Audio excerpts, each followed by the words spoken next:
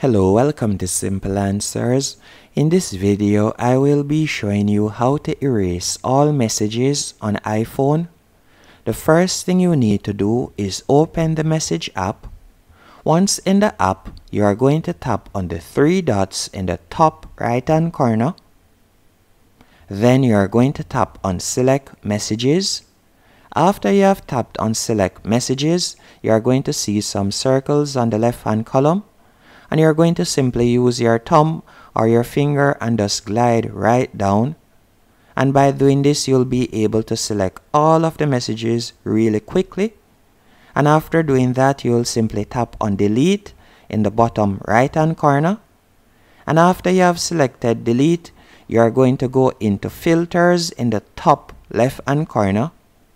And from there, you will see Recently Deleted, and you're going to select it.